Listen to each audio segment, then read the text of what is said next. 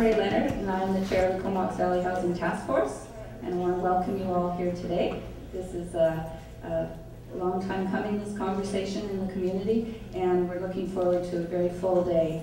I want to start off by just introducing Roger Kishi, who is a member of the Wache Friendship Center, to welcome us to the First Nations welcome. Well, I'm not actually going to deliver a welcome, but I'm just going to, so once again, my name is Roger Kishi. I work at the Wache Friendship Center in the Homeless Outreach Program. And I'd just like to start the day by acknowledging the traditional territory of the Comox First Nation and thank them for welcoming us to their traditional territories.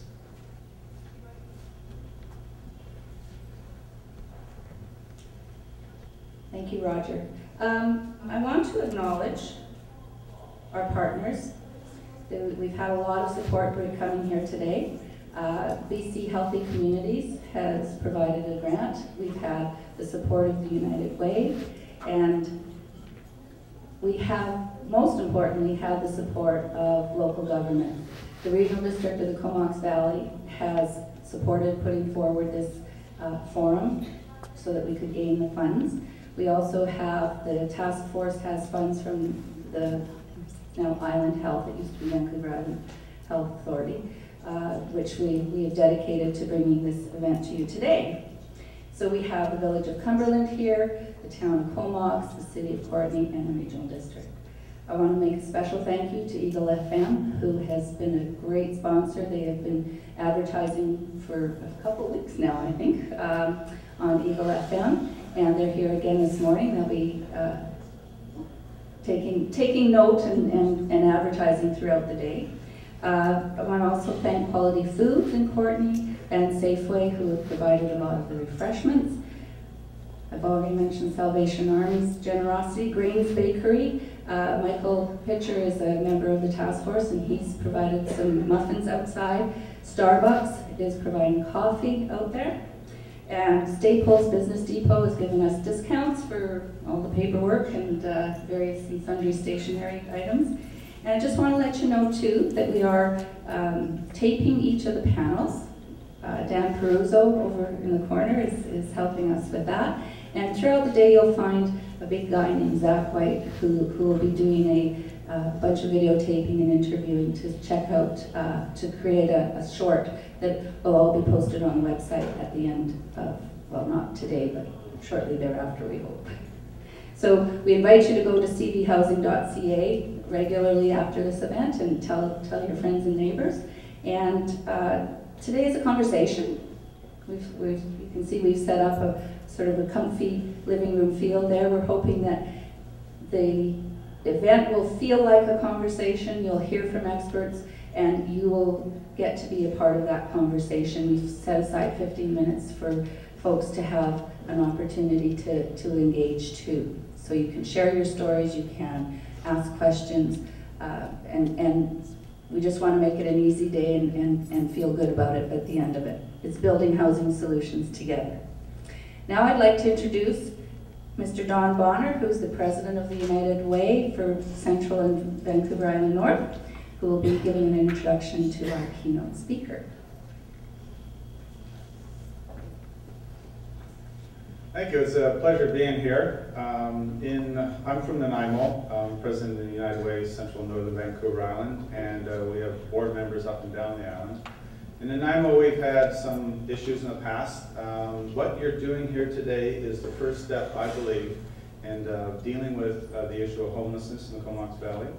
And in the Nanaimo area, we had the same problems. We had many agencies that weren't talking together. They were building silos, and it became a problem for us. And I think the United Way can help in helping with these organizations getting together, because there's nobody from outside that's going to help you solve these problems. This is a problem that you guys are going to be dealing with, and you guys are going to be solving. And the United Way is here to help in any way that we can help you deal with your homeless issues here. So with that, the United Way has also been sponsoring and funding a number of organizations in the area, and in addition to that, we've new sort of grant applications and granting proposals that we've been doing recently. And one is regarding Give Me Shelter. It's a nonprofit organization that raises awareness of advocates for and otherwise assists the homeless of the Comox Valley in British Columbia, Canada. The organization is the brainchild of 14-year-old Lake Trail Middle School student Rachel Jankowski. Ms. Jankowski started the organization after she became aware of the homeless crisis in her community after networking with people who work directly with the homelessness. Recent activities of Give Me Shelter have included a social awareness campaign, lobbying of municipal politicians, and a care package campaign. In the coming months, Give Me Shelter intends to promote volunteerism among students, continue to lobby local politicians for more support, and organize a charity art exhibit to benefit Comox Valley hopeless. Please welcome Rachel Jankowski.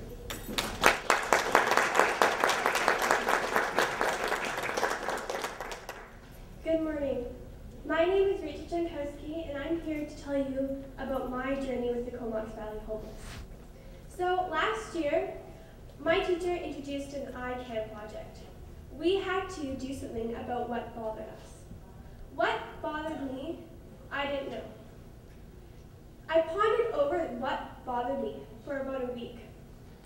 And then one day, I was sitting in my mom's car with her down by Edible Island, and a homeless man came up to my mom's car and asked for food.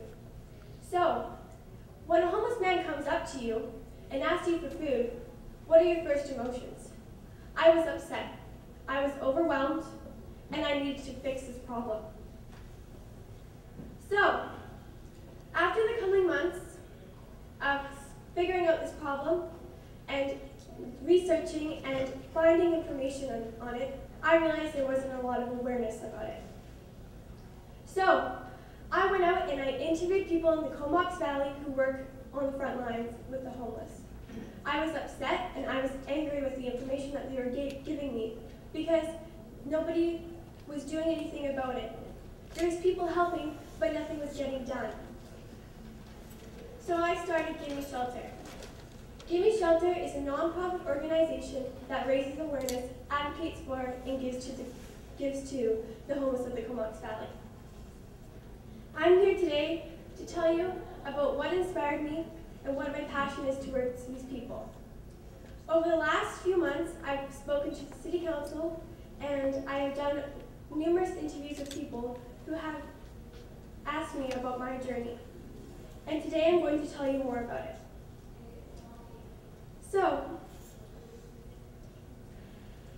after the ball got rolling with speaking with the City Council, I realized I was going to go and raise more awareness and give to the homeless of the Comox Valley. I started a campaign called Restoring Hope. Restoring Hope is a project that I'm working on that gives to the people and the homeless that are struggling in the Comox Valley.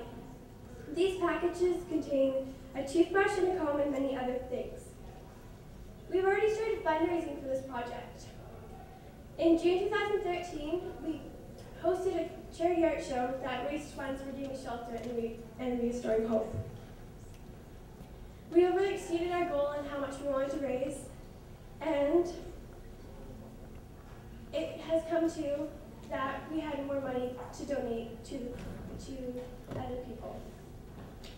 One thing I just want to say is that what inspires me and what should inspire you is that we are here as one community, and we can do something about this problem in our community, which is the homeless. And we can come together and we can solve this.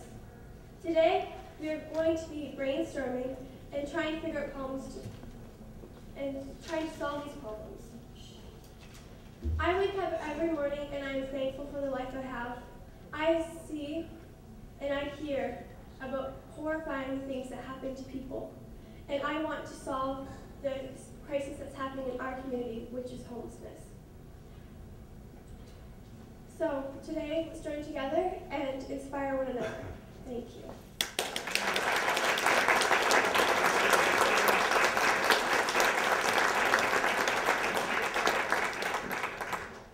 See what I mean? Thank you so much, Rachel. It's a great blast off for the day. I want to introduce, I should have done this earlier, but the chair of the regional district is here also to welcome us to Building Housing Solutions Together. So I'd like to call on Edwin Green to come on up.